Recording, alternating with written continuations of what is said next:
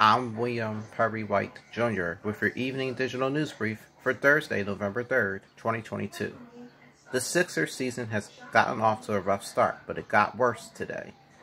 James Harden suffered a right foot tendon strain and is expected to miss a month, according to new reports from ESPN. Throughout 9 games that he played in his time with that team, James Harden averaged 22 points, 10 assists, and 7 rebounds per game.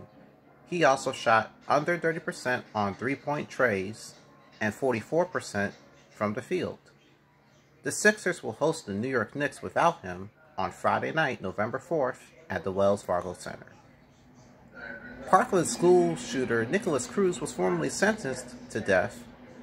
We're being told that he did some serious damage by killing 17 people who were being gunned down at least 5 years ago.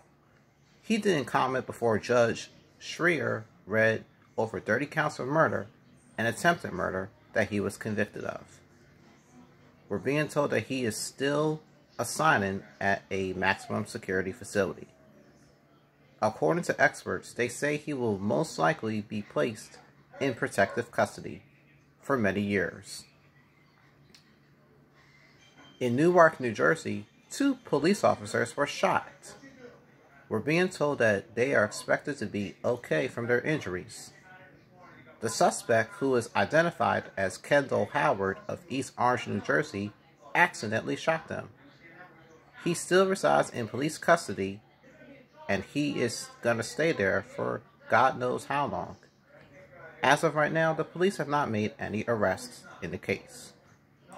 Philadelphia's own Jasmine Sullivan is going to sing the national anthem for tonight's ball game between the Astros and the Phillies.